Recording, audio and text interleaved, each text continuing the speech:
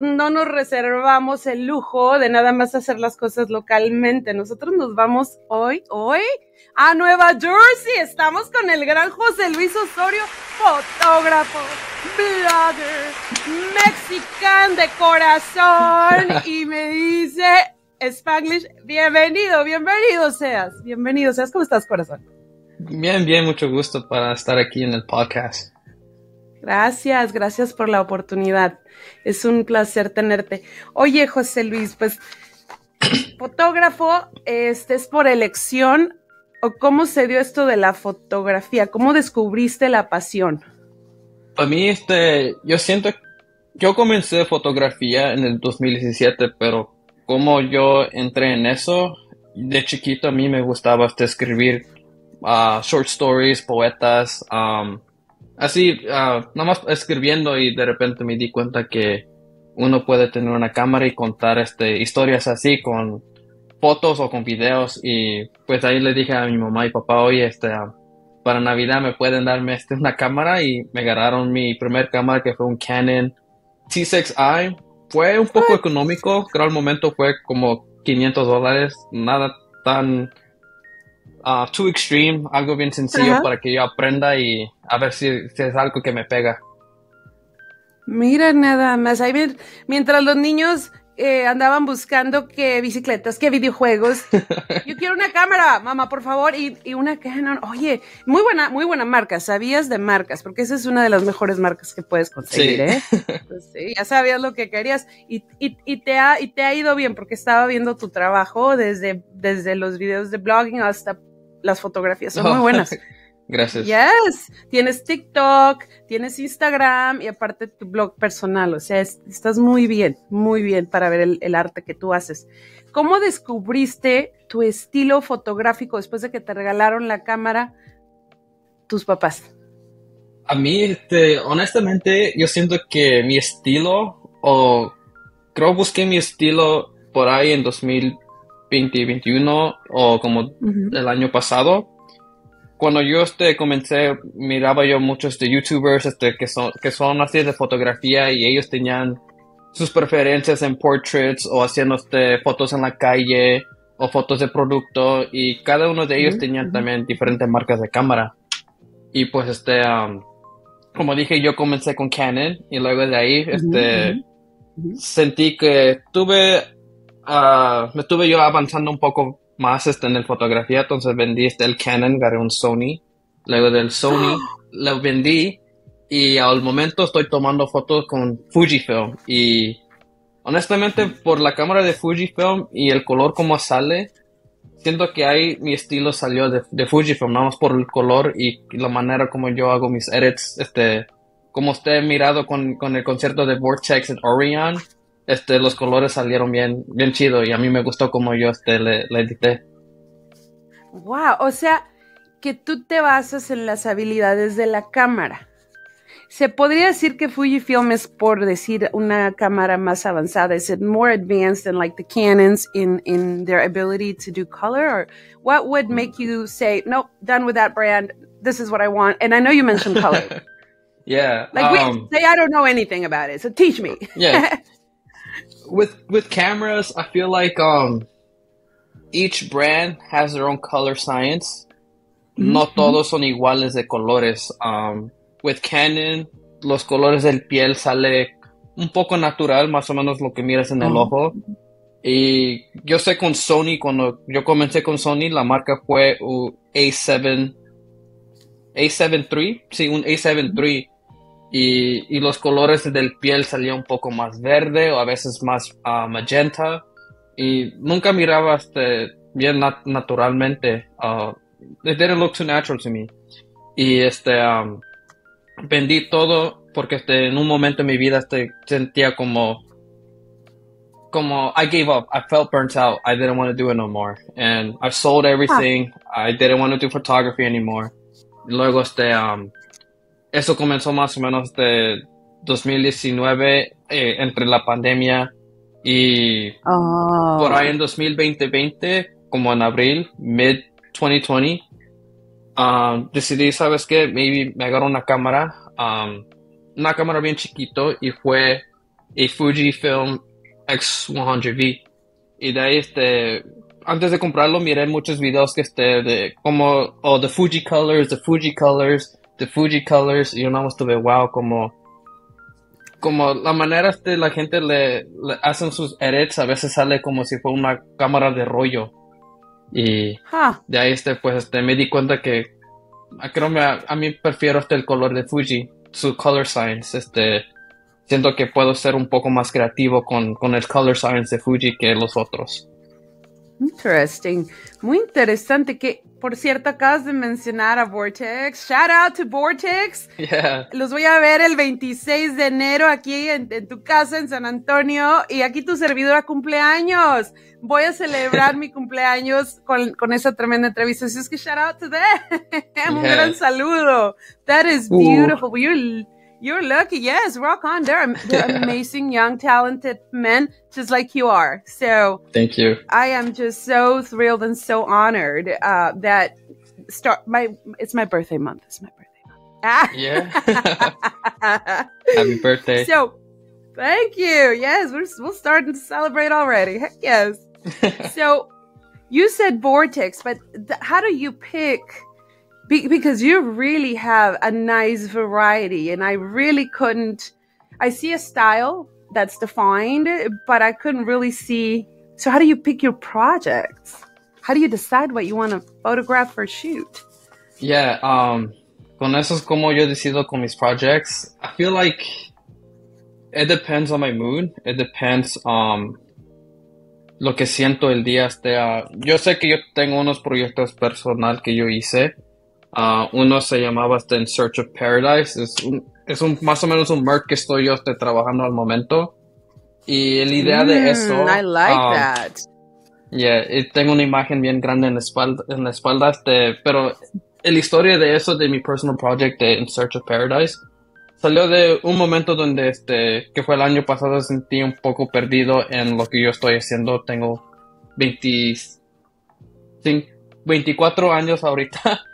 Cumplo los 25 en el verano, pero a veces tengo como 24, conozco unos de mis de edad que ya están en sus carreras y yo todavía trabajando retail, chasing this dream that I feel like is too far away, pero sentía, como digo, a bit lost, y ahí salió la idea de In Search of Paradise, más o menos andando in the middle of the sea, like, even though the journey is rough, you're going to hit a lot of storms, a lot of hard waves.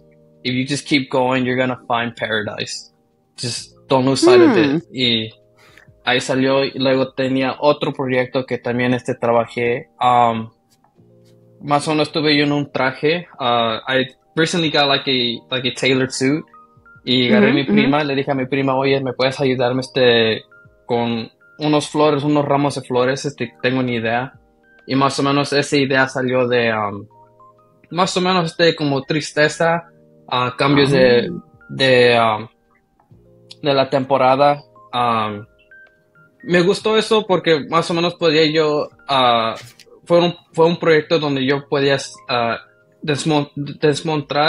demonstrate emotions through. Sí, demostrar. Muchas gracias.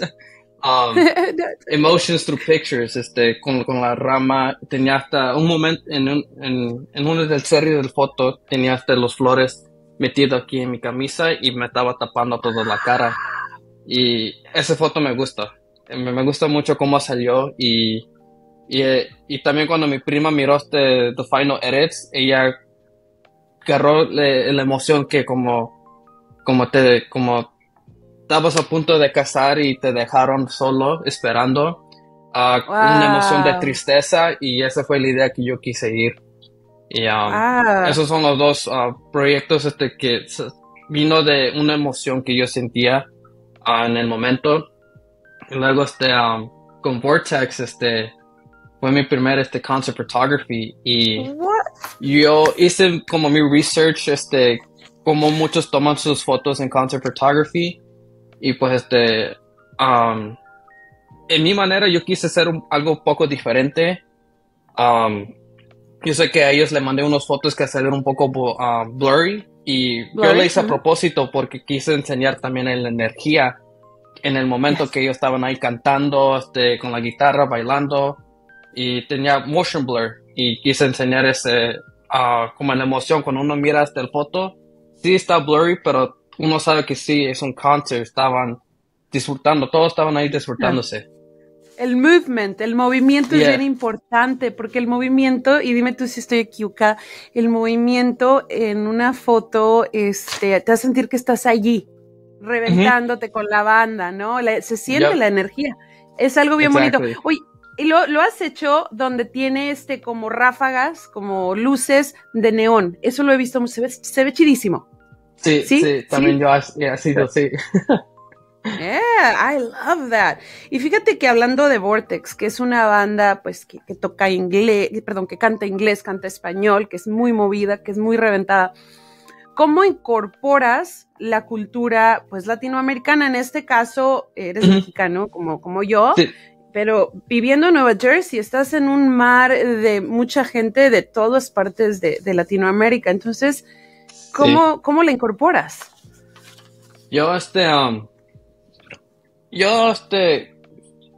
Aquí en New Jersey tenemos tenemos un community así de latinos y todo eso, y a mí me gustaría incorporarlos. Al momento no tenía yo la oportunidad de hacer cosas yo hacía como quinceañeras, baptism y todo eso, pero sí, pero lo que yo quiero hacer como de mi familia, mi papá es del DF y mi mamá es de Oaxaca. Y de Oaxaca ella habla otro idioma, no nada más español, pero zapoteco. Yo no sé la lengua porque mi papá no habla la lengua, entonces yo no aprendí, pero yo a veces sé lo que ella dice, not all the times, pero a veces me doy cuenta que she's either talking about me or talking about my brother or my dad. Yeah. Y especialmente con las películas como Blue Beetle, que fue una película de mexicano, superhero, Wakanda Forever, esa es mi favorita película porque they were able to demonstrate indigenous Mexican, y como mi mamá, she's kind of has indigenous roots, habla zapoteco. Hopefully in the near future I'll be able to incorporate those type of cultures, así de México, y también la cultura, lo que fue o lo que es de mi mamá, diciendo de Oaxaca, que la mayoría son indigenous people. Sí. Wow, Oaxaca, o sea, ya amo a tu mamá, no la conozco, pero ya la amo porque es una cultura que prevalece a través de los años. La plata, la comida, la gastronomía. Sí, la comida. Creciendo, yo pensé que lo que cocinaba mi mamá fue Mexican food. So whenever I was with my friends, diciendo, yo como clayuda, yo como amarillo. They're like, what is that? I was like, what do you mean? Like, it's Mexican food, pero no, la clayuda es nada más en Oaxaca, es like a Mexican pizza. También el amarillo es mole, pero es nada más en Oaxaca. Entonces yo nada más estuve, hasta también el quesillo oaxaqueño, sí. Yo me lo como, pero yeah, I didn't know that. You're like, every Mexican. No. Yeah. No, José Luis, no. Y by the way, yo ya no tengo mamá, entonces estoy buscando una mamá que me adopte. ¡Señora! Yo quiero comer igual. Es un lujo, es un lujo lo que tú comes. Oye, ¿sabes? Hasta también aprendo de cocinar como ella, nada más por en caso. No, de verdad. Oye, a ver, ¿cuál es tu platillo que te sale mejor de la comida oaxaqueña? De la comida oaxaqueña, a mí la clayuda, porque no es nada tan es algo bien sencillo, es como una tostada bien grande, nada más el queso, frijoles, y si quieres carne pones la carne encima. Y una salsita verde, vámonos recio, y una coca bien helada, para que no te quedes con sed. No, sí, eres muy bendecido, ¿verdad? Porque no mucha gente conoce de hecho mucha gente no conoce la tlayuda. Yo no supe hasta hace como 3 años de la tlayuda. Wow. y fui a Chiapas de backpacker con 2 maletas grandes, José Luis, yo bien ridículo. Sí, fui backpacker, porque yo me fui de backpacker porque traía una mochila con 2 maletas. Me tocó comer las tlayudas deliciosas. No. Ojalá y podamos ver la gastronomía en México hecha por las manos indígenas. Ese es otro lujo que mucha gente no conoce. Muchas personas solo conocen a Oaxaca por su arte, mas no necesariamente saben los platillos. Entonces, a lo mejor y tú nos los traes y nos los enseñas. So we want to see them here in the show. All right. Oye, hablando de eso, de fotografías, ¿qué serie de fotografías que tú hayas tomado son las más destacadas o notorias o importantes de tu carrera como fotógrafo? Más importante, a ver, en las series, como mencionaste, los 2 fotos pues uno es video, que mencionaste. Sí, el de la marca que yo tengo aquí fue un parte de un video, como expliqué, fue de un tiempo donde sentí un poco perdido y como expliqué, para mí, para demostrar emotions through that, y también con de los flores, de la rama de flores, del tailor suit, también to be able to show emotions as well.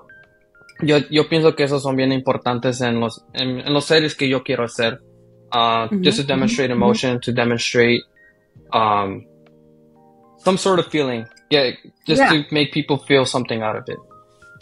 It's beautiful. It's very artful. To do the flowers with a body is very artistic. So now, how do you deal with the pressure? Porque ser fotógrafo hoy en día, todos tenemos una cámara a nuestra disposición. Todos somos fotógrafos en algún momento. Yeah. Esta es la carrera que tú elegiste. O sea, tú tienes que estar arriba de todos los dueños de celulares. Yeah. ¿Cómo le haces, José Luis, para aguantar la presión de estar arriba del nivel de muchos fotógrafos? ¿Cómo le haces? A veces it's like really hard to not to worry about like others, like, just because like todos quieren andar, todos quieren ser los mejores y también todos quieren vivir la vida lo que ellos están mirando de otra fotografía. Yo quisiera hacer eso, quisiera tomar fotos para esta persona y like I said, it's really hard. The pressure is really hard, and sometimes debes que enfocar en su mismo y buscar el why, por qué lo está haciendo y qué es las metas que quieres agarrar en el final. What's the end goal? Is it something that you want to do full time? Is it something that you only do as a hobby? Or is it something that you're building over time? Like, do you want to make a photo book or like a small series, art exhibition? Pero it's really hard, especially in TikTok, donde I feel like everyone gets so popular, so famous. Like sometimes it's hard. La neta sí es bien difícil, pero a veces uno debe que enfocar por qué lo está haciendo y qué es y en el final del día ¿qué quieres ganar terminando de fotografía? O sea, tienes que tener en mente de antemano cuál es lo que quieres lograr con la fotografía. Muy interesante, tu manera de pensar. Cuando alguien viene y te dice, oye, quiero que me hagas una sesión de fotos, la mayoría de las personas tenemos una idea vaga de lo que queremos, más no específica, porque a fin de cuentas lo que tú ves detrás del lente no es lo que yo estoy viendo enfrente de mí, ¿no?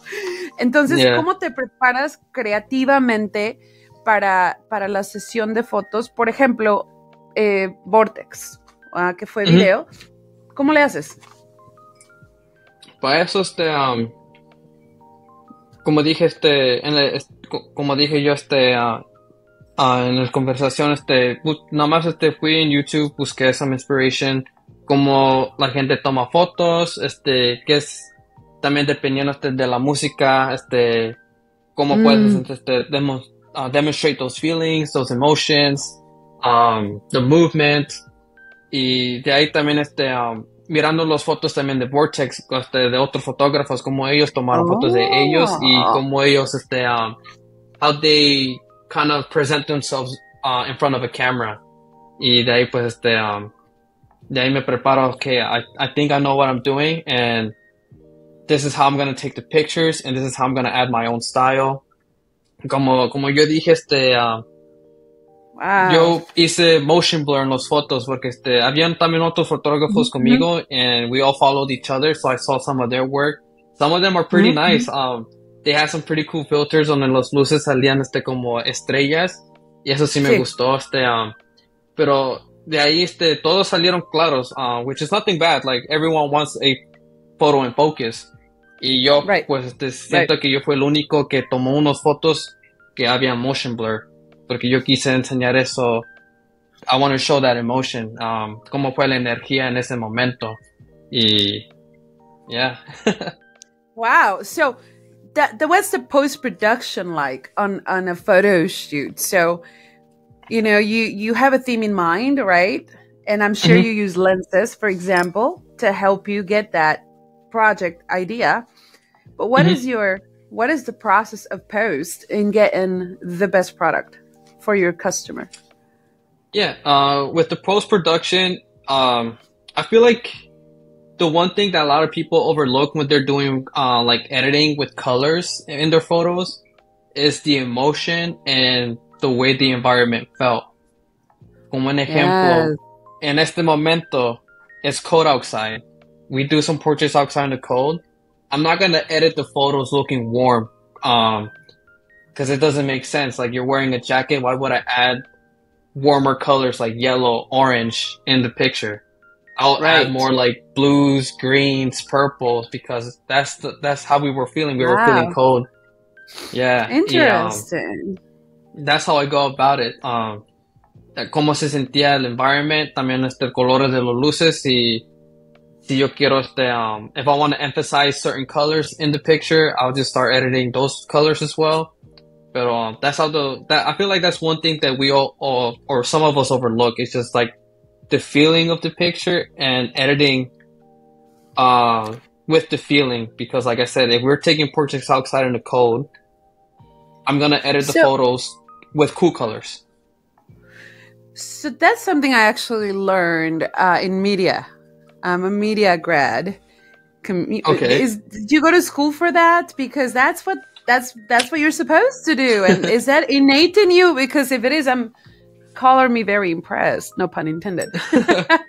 For me, I'm in school for currently I'm in school for to get my certification in website development, specifically designing websites. But I took some photography class, and I learned a lot.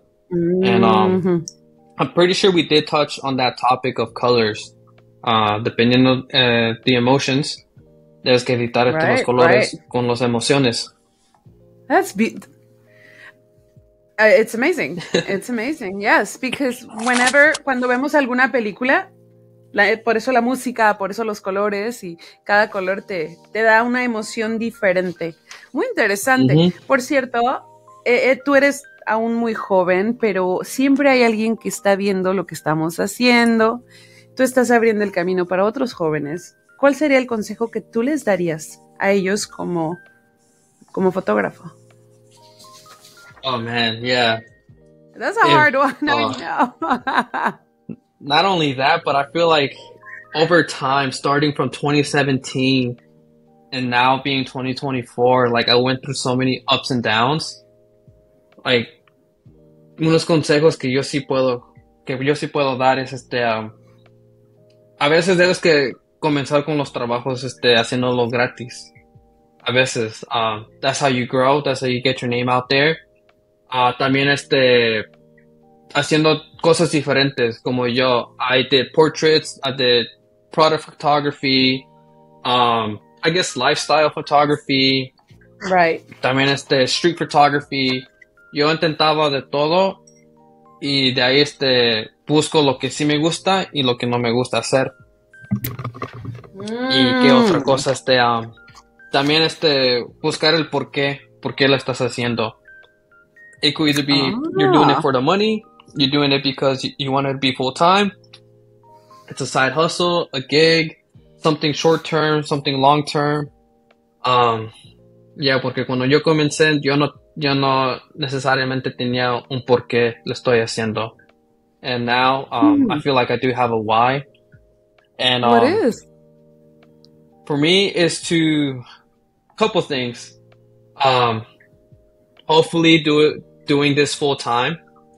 Two, I would love to do some photo book series. Ooh. I do have a lot of pictures in my archives, but yo siento que necesito un poco más fotos y de ahí I can pick an emotion to kind of show in pictures in the series of a book. Y el tercer es teniendo un workshop o un curso, los que quieren comenzar en fotografía. Wow, o sea, quieres pasar lo que a ti te costó años aprender, lo quieres pasar a otros de una manera menos dolorosa. Yeah. Porque son años de aprendizaje, ¿verdad? Por cierto, ¿cómo? Y no fueron tan fácil. No, ¿verdad? O sea, y costosos, porque te cuestan tiempo, te cuestan errores, te cuesta dinero, todo eso vale.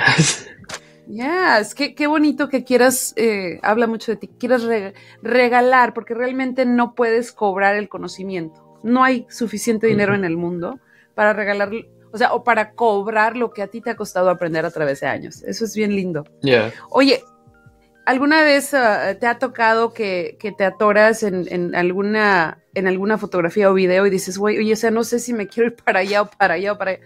¿Cómo le haces para superar los bloqueos creativos en el arte?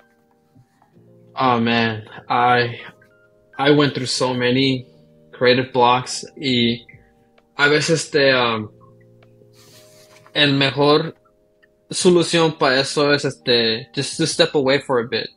A veces nosotros estamos bien enfocados en más como fotos, videos, cómo voy a editar esto. We're just too focused on that and we kind of lose sight and then we get overwhelmed. Y yo siento que la mejor solución de eso es step away for a bit, find something else to do. Como yo al momento estoy en un creative block, estoy tomando tiempo outside of social media. Todavía voy a hacer content, nada más que no lo voy a publicar hasta cuando yo siento que estoy mejor para andar otra vez en social media, pero yo sí tengo una guitarra y un ukulele y a veces siento en mi cuarto y comienzo a tocar mi guitarra o mi ukulele, just to distract myself and also to think of other things, maybe like, I could probably incorporate some new style of photography, new ways of editing, maybe I can start doing storytelling with videos or a veces with those creative blocks, you just have to step away and find something else to do. If it's either playing another instrument, going out for a run, exercising, just take like a week or two, come back, and then you're going to feel fresh. Because I've been to so many creative blocks. Yeah. And it's not easy, but once you get through the creative block, you'll feel a lot better. Yes, ideas come to you. ¿No te pasa que luego te levantas a la medianoche y dices, wow, esta idea es buenísima, y la pones en práctica o vas y la editas? O ¿no te pasa a ti eso? ¿No te vienen ideas así de pronto? ¿O vas corriendo, haciendo ejercicio y de pronto se te abre la mente y así, ¡ah! Y los ángeles están atrás y el foco se te prende? ¿Sí pasa? A mí sí. Ah, claro. Sí. No es siempre, pero cuando tengo yo la oportunidad, le intento escribirlo en mi teléfono o en un papel, para que no se me olvide. Pero hay momentos que sí tengo ideas así. Es que eres un artista, es obvio que eres un artista y esas ideas a veces vienen. Yeah. Oye, ¿cómo estás hablando que ahorita estás descansando de social media y eso es algo difícil, pero a veces necesario? Yo también lo he hecho. Oye, ¿cómo usas las redes sociales para aventajar tu proyecto, tu arte y lo que quieres hacer como carrera oficial. ¿Cómo haces para usarlas a tu beneficio? Con eso antes yo pensé que fue enseñando tu arte. Yo pensé que fue todo de always showing your work, always like, yeah, like always showing your work. But then I slowly realized that a veces la gente, they're following you because of you. Y debes que enseñar un poco de tu personality, enseñar el proceso que estás haciendo, like behind the scenes y todo eso. Y creo fue el año pasado que comencé to incorporate that, like showing pictures of me, because most of the time pictures that I would post weren't of me. It was just me going outside doing street photography, or pictures that I've done for other people. And like, yeah, like people would show love, like likes, but I started to see more engagement whenever they were able to see who's the person making the content. And on top of that, posting videos either about me or like small clips of like a day in the life, just so people can have an idea, like, okay, like he's like a normal person like you and I. Like my life is not too exciting. A lot of people like at work where I work at, people are like, man, like you're traveling like crazy. I was like, well, it's just that you have to be on a budget. That's why I'm not always going out, because most of the time I'm saving my money for these big trips. Like when I went to H-Town, like that was I literally just came back from Europe in October, and I was saving up my money to go to H-Town. And then exactly tomorrow I'm gonna be going away to Europe. Hopefully I can take that time to like relax and, you know, just to kind of distract myself from social media and like whatever is going on in my personal life. I can try to you know, just kind of assess it and to see like what's going on and stuff like that. But yeah, like like just to try to just to show like who I am, and like my life is it's not like too crazy compared to other people. I'm just a normal person chasing that dream, and I just want to bring you guys along with me para que miren cómo voy a progresar en mi journey de haciendo esto full time. Hay mucha gente que nunca viaja en su vida, o sea, hay gente que nunca sale de su estado, de su ciudad. Entonces tú les estás mostrando a través de tu lente una vida que a lo mejor ellos nunca van a lograr tener. Entonces lo haces en una manera artística. Qué hermoso. Como fotógrafo de full time, ¿cuáles son tus metas a corto y a largo plazo? Yeah. Oh man. Full time or like long terms? Long term, full time. Porque al momento, sí.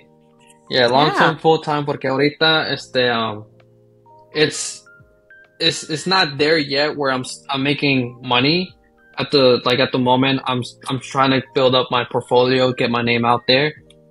But short term, like right now, yeah, like just getting my name out there, continuing to travel back to H-Town and see what happens there. I know like currently right now, I am in the process of potentially making that crazy move, leaving New Jersey and going to Texas and just see what's gonna happen. Yeah, and I'm nervous. Yeah, I'm nervous because like one, no tengo familia en Texas. Todos están either in Ohio, New Jersey, or California. Y yeah, I'm just like, because right now, short-term wise, be there in Texas for 1 year, see what happens, and you know, just grind it out. And if it works out, just end up being there in Texas. Worst comes to worst, I'll go back to New Jersey. But right now, like those are a couple of my short terms, just like going to Texas. But why Texas? Tell me why H-Town precisely. When I was there in H-Town, I got not only that I had the opportunity to meet Vortex, the band, but also I had a conversation with the lead guitarist, Noe, and we actually ended up exchanging phone numbers. And like him, like talking to me, their own media team that they have. I was talking to them, and they were telling me like, hey, like the creative opportunity in H-Town is like growing. Like I don't know how it is in New Jersey, but I live in South Jersey, so it's all freaking like farmland. Like it's not the city compared to North Jersey where you got Right. Jersey City, Newark, Hoboken, and then right across you got New York City. And being a creative in South Jersey, it's possible, but I feel like it's super niche and like if you want to make it out in South Jersey. And like I can do portraits here, but I feel like portrait is not my thing. And when I got to Texas, in H-Town, doing that concert photography and not only taking pictures for Vortex, but also for Orion 224, I realized like I can also collaborate with other bands. And talking about like other bands, when I posted those pictures, what's it called? I forgot that I was also following another band, so I reposted their story that they're performing in, I believe it's called White Oak Music House or Hall, something like that, and Okay. in H-Town. And they ended up reaching out to me. They were like saying, hey, like thank you for reposting our stories, and if you want to take pictures for us, we can get you a media pass and you can be there for the show and take pictures for us. And that's when I realized, like, you know what, maybe I should probably consider moving to H-Town and taking that risk of you know, trying something new, trying something different. And if worst comes to worst, I come back to Jersey, but I can always find like a second part-time job to continue doing what I'm doing. I mean, we live in a world of apps where I could literally do Uber Eats or whatever to make ends meet. True. And so yeah, it is something that I am considering doing probably next month or in March. Short term wise, like yeah, right here. yeah, so yeah. So Wow. I might go back down in H-Town. So, la actitud, Yeah. creo que tiene mucho que ver con la actitud. Yo tengo el placer de haber conocido Jersey, pero también conocí Illinois, como también conocí Iowa, como también conocí Houston, y ahora aquí en tu casa está en San Antonio, Texas. Y yo creo que tiene que ver mucho con el frío. Yo siempre digo que el frío afecta las emociones. Y cuando tienes de 6 a 8 meses de frío y tienes relativamente de 2 a 4 semanas de calor, no, pues ni yo fuera tan feliz como lo soy aquí, que hace 8 o 9 meses de calor con 2 días de frío fuerte o 3, se convierte en otro ambiente. Creo que serías más feliz sabiendo que te vas a levantar y te vas a poner chores y te vas a poner chanclas y te puedes ir a comprar algo de comer en vez de botas de nieve y guantes. So, creo que te gustaría. Nunca es fácil, pero vale la pena, creo. Creo, José Luis. Sure. Oye, José Luis, ¿estarías dispuesto a colaborar o haces alguna colaboración con otros fotógrafos? Sí, cuando yo hice el video de mi merch in Search of Paradise, yo colaboré con un videógrafo que es en Delaware. Y a mí me gusta, yo le conocí, o como yo y él, tenemos esa relación de amigos. Comenzó en julio, cuando él miró mi perfil y dijo, oye, él tiene su organization de deportes y él tenía un evento de rooftop soccer. Y él me dijo, hey, wow. I really like your portfolio, and I was wondering if you want to be a second videographer for my organization, LU Sports. And pues yo dije, sí, de ahí conocí quién fue él. Él hacía muchos music videos, también hizo unos videos así, como campaign videos y todo eso. Y de ahí me llegó la idea que, oye, creo que voy a necesitar su ayuda y su creative vision en un proyecto que yo quiero hacer que es In Search of Paradise, y pues yo y él colaboramos. Fuimos a una playa y de ahí fuimos grabar el video y más o menos to demonstrate the emotions that I was saying about the project of In Search of Paradise. Y ya, esa fue mi primera colaboración y la neta me gustó colaborar con él porque se llama Alex. Él me aventaba ideas y también le dije, oye, I'm giving you creative control, so like if you have any ideas, like just let me know, because yes, it's my brand, but I also want my brand to be displayed in a way that I probably won't be able to see it, but you will see it differently. And we just kept throwing ideas back and forth to each other, and I really appreciate him for helping me out, because I feel like collaborating is, even though like a lot of people, especially in the arts, it feels like, oh, everyone's competition for me, but you have to collaborate, because most of the time, let's say you get signed up, a brand comes up to you. Most of the time, they're going to hire you as a team.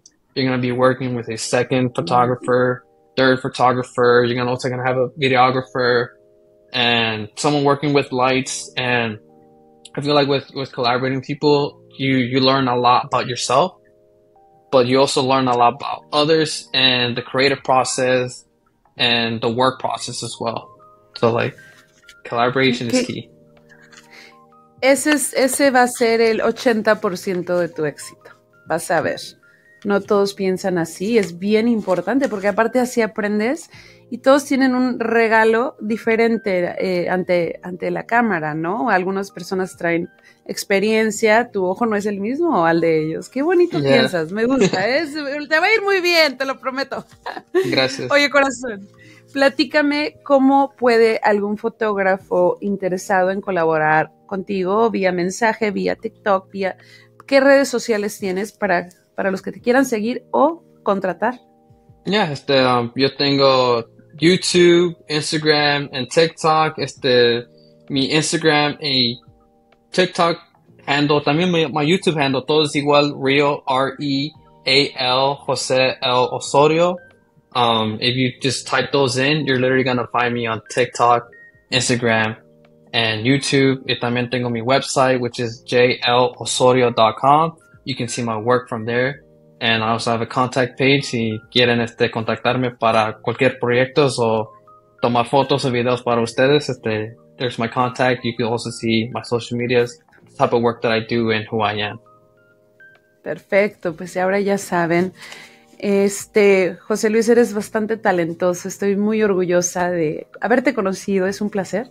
Y pues estamos al pendiente de los proyectos que estás haciendo. Lo más seguro es que te vaya a ver pronto porque aquí vienen muchas bandas, especialmente de Houston. Estamos muy, muy cercas. Y si andas por San Antonio y quieres pasar a saludarme, aquí está tu casa. Está bien, aquí pues está muchas gracias. Sí. Y pues mira que te agradezco infinitamente que hayas regalado de tu tiempo y que nos hayas compartido tu conocimiento. Sabes mucho. Y la verdad, compartirlo sería algo grande para las generaciones que vienen a futuro. Muchas gracias por hoy. Sí. Muchas gracias. Gracias. Pues amigos. I really appreciate it. Es un placer. ¿Te quieres despedir? ¿Algún mensaje que les quieras mandar? Porque te van a empezar a seguir en las redes sociales. Un mensaje just find your why, keep doing what you're doing. No te distraigas mucho, es lo que muchos están diciendo. Porque ellos no van a estar en su paso, ellos no van a saber cómo es el proceso. They're looking from the outside in, they're not looking from inside out. Entonces, just enfócate en tú mismo. Enfócate en ti mismo. Y con ese tremendo mensaje nos despedimos hoy de Viernes de Premier. José Luis Osorio, vamos a anexar todos tus links en las redes sociales. Te mandamos un fuerte abrazo. Stay warm, porque aquí está bien frío. Y aquí tienes tu casa y pues manténnos al tanto de lo que vas a hacer. Si te vas a Houston, yo sé que te va a ir muy bien. De hecho, donde tú vayas te va a ir muy bien, porque es la actitud lo que cuenta. Estoy Yes. segura. Amigos, este ha sido otro episodio de 52 Studio. Les traemos lo mejor de lo mejor. Gracias por su amor, por su apoyo. Y un besote hasta New Jersey. Y nos vemos a la que sigue. Gracias, corazón. Bye. Stay warm.